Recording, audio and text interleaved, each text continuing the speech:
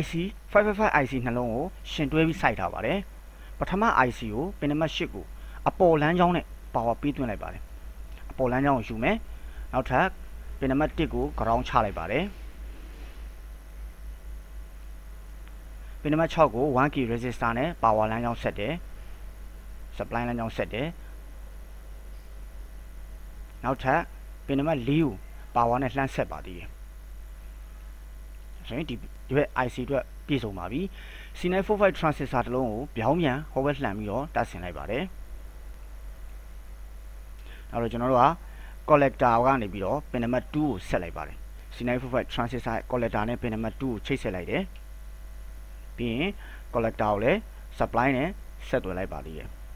အပေါ်တန်း supply နဲ့ဆက်သွယ်ပါမယ်ဒီပုံစံမျိုးဖြစ်တည်လာပါလိမ့်မယ်နောက်ထပ်ကျွန်တော်တို့ကဒီဘက်က base ကိုမှ PIR sensor ရဲ့ signal ကိုတွင်းမှာပါအခုကျွန်တော်တို့ဒီဘက်ကိုစဉ်းစားမယ်ဒီဘက် IC အတွက်ကိုစဉ်းစားမယ်ဒီဘက် IC က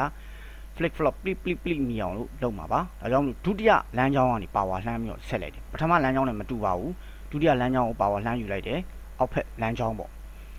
ပြီးလို့ရှိရင်နံပါတ်4ကိုလည်းထပ်ပြီးတော့ power နဲ့ဆက်လိုက်ပါသေးတယ်ဘယ်ဘက် IC on မှညာဘက် IC on စေခြင်းတဲ့သဘောပါ2နဲ့6ကိုလည်းထပ်ဆက်လိုက်ပါတယ်ဒါ Astable ပုံစံပါမျက်စိရှုပ်နေမှာဆိုလို့ရှင်းရှင်းလင်းလင်းပြန်ပြပြပါတယ်နံပါတ်4ကို power နဲ့ဆက်တယ်2နဲ့6နဲ့ကိုဆက်တယ်ဒုတိယ IC ရဲ့ပင်နံပါတ်9ကို 1k resistor နဲ့ဆက်လိုက်ပါတယ် power နဲ့ဆက်တယ် 1k resistor နဲ့ power နဲ့ဆက်တယ်နောက်ထပ် 10k resistor ကို6နဲ့9ကိုထပ်ဆက်ပါသေးတယ်6နဲ့9ကိုဆက်တယ်နောက်ထပ်ပင်နံပါတ်5ကိုတော့104 capacitor တစ်လုံးနဲ့ ground ဆွဲချထားပါတယ် body control တည်ငြိမ်မှုရှိအောင်လို့ပါ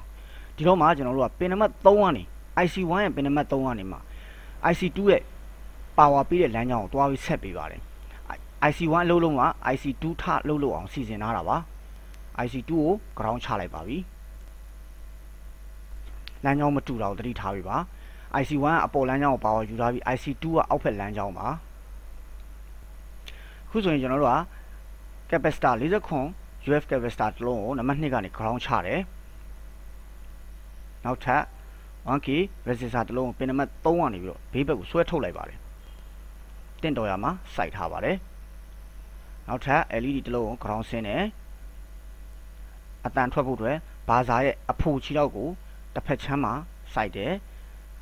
အမအတူချမ်းကိုတော့ ground နဲ့ဆက်တယ်အဲ့တော့မှကျွန်တော်တို့ကပင်နံပါတ်3ကနေဂျမ်ဘာနဲ့တက်တဲ့ကူးလိုက်ပါတယ်ဒါဆိုရင်လုံလောက်သွားပါပြီတဲလာမတဲလာတိချပြန်ချောင်းကြည့်တော့လွဲနေတော့ပြန်တက်ပြလိုက်ပါတယ်ဒီပုံစံတိုင်းဖြစ်တည်လာပါပြီဒါဆိုကျွန်တော်တို့က sensor ဘက်ကိုကြည့်ပါမယ် sensor ကဒီပုံစံအနေထားတိုင်းကြည့်ရင်ညာဘက်ဆုံးက supply နဲ့ဆက်မယ်ဘယ်ဘက်ဆုံးက ground အလဲရ signal ပါ power လမ်းကြောင်းကြီးချိတ်ဆက်လိုက်ပါပြီ power ပေးသွင်းဖို့ပဲကြံပါတော့တယ်ရပြီ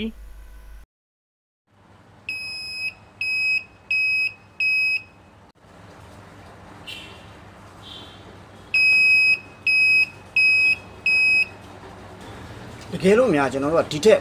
ပိကိုမြန်ခြင်းတန်ဖိုးနေတဲ့ capacitor လေးနဲ့ဒီကောင်ကိုလဲပြီးလိုက်ပါမယ်တန်ဖိုးနေတဲ့ capacitor လေးကိုကျွန်တော်တက်ပြီးလိုက်ပါ